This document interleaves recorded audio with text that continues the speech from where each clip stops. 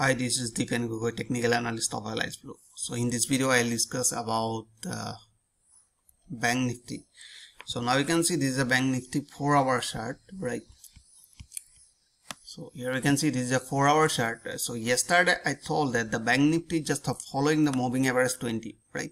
So you can see this blue line is a 20 exponential moving average, right? And they're bouncing from there. So when yesterday price was here, so I told that if Bank Nifty break this level, so yesterday sell entry. So if you see here in a 15-minute time frame, like so now you can see yesterday market was here, right? So I told that if price break this level, you can go for sell, right? And the target was somewhere here, right?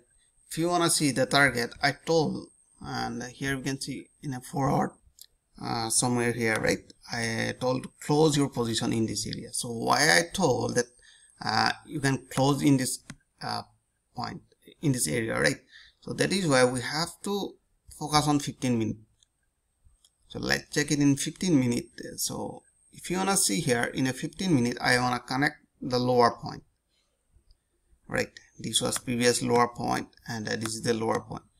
And if you want to connect here this lower point and this lower point, now you can see I just connect both lower points. So you can see here was our entry point somewhere, this 15 minutes, yeah, somewhere here yesterday.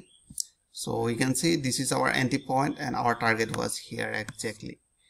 Now big question is there today, in which direction we can go for buy or sell. Right now we have to find out the range of this market. So now you can see this is the range of this market, right? Market is running in this range, so like that, like that, like that, and like that. And the next target is just showing like that here somewhere, right? So that is why if you want to enter for the buy in this area, you must place SL just below this area, right? Suppose if you want to enter here, so you must place your SL just below, or you can see here previous lower point, or you can place SL here. And the target, first target somewhere here near 200 moving average, and close your position in this area, right? For the buy direction, oh sorry, for the sell direction, you can see here if price break this level, right? So let me draw this horizontal line here.